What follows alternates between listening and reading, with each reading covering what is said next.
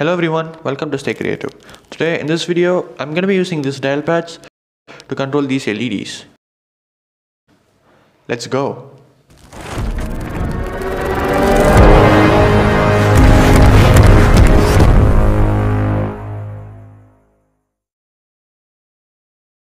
We can hear some tones while pressing the numbers of the dial pad. These unique tones are called as DTMF. DTMF stands for Dual Tone Multi-Frequency Signaling. After all, sound is just a vibration of air molecules. We humans can understand this vibration, but machines can't. In order to convert these audio signals into machine understandable form, we have to decode these signals. So I'm going to be using this DTMF decoder module to decode these audio signals. There are a lot of DTMF decoders, but I prefer using this MT8870 decoder than any other modules, because this module comes with female aux cable connector and with male header pins and also with few LEDs.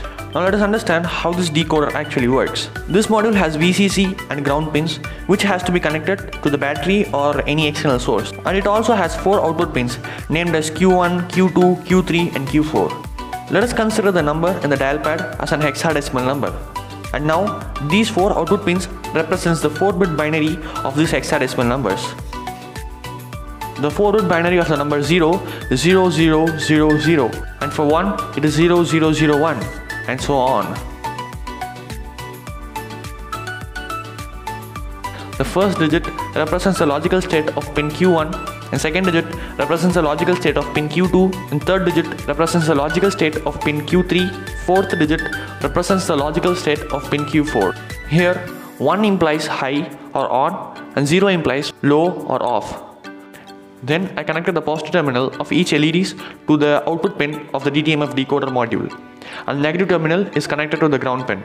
I connected the positive and negative terminals of a 9V battery to the VCC and ground respectively. Finally, I connected my mobile with DTMF decoder by aux cable. I downloaded the dial pad from Google Play Store, which can produce DTMF tones. Link of this application is given in the description below. I named each LED as Q1, Q2, Q3 and Q4, and these are the output pins to which it's connected. Now I want my first LED to turn on and all the other LEDs to be turned off. According to this datasheet, I have to press button 1 to turn on first LED.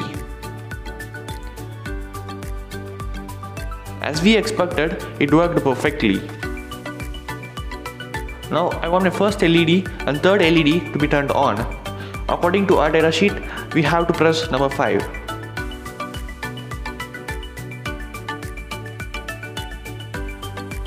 Again, it worked perfectly. Now let us try the same thing for all the other numbers.